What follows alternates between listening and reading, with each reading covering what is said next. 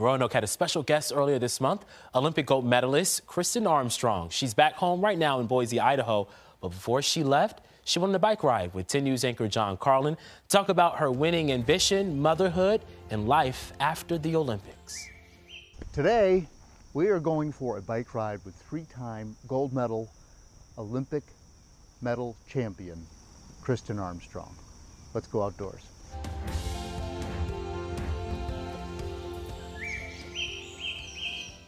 Ready? Yep. All right, here we go.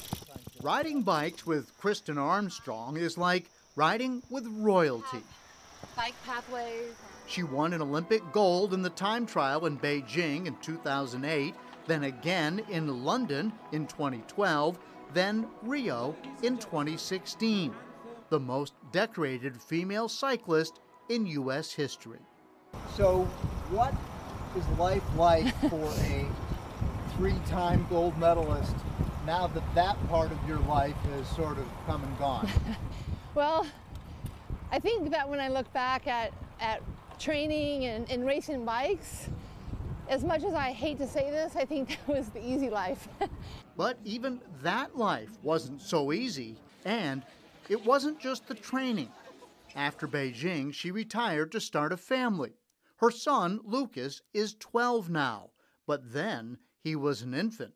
It was only about 6 weeks after having Lucas where I announced coming out of retirement. It was about 22 months before London.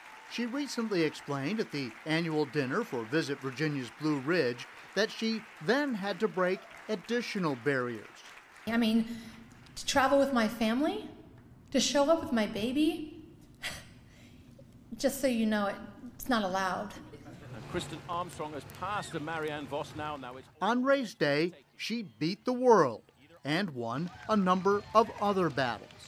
Riding around Roanoke, I had to ask how the city stacked up, cycling-wise. Oh my gosh, you can't beat the cycling around here. I was out on the Blue Ridge Parkway yesterday. How do you like our mountains? Oh yeah, they're great. They're very rolling. Armstrong hasn't slowed in the slightest since retiring from competitive cycling.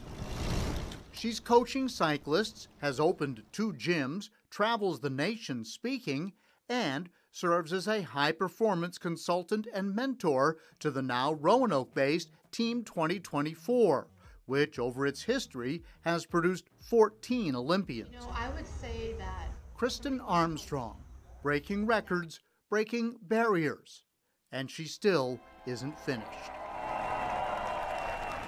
Outdoors, John Carlin, 10 News, working for you. And that story isn't complete. If you'd like to see the full-length version, sign up to be a WSLS 10 News Insider at WSLS.com, or you can watch it right now on 10 News Now.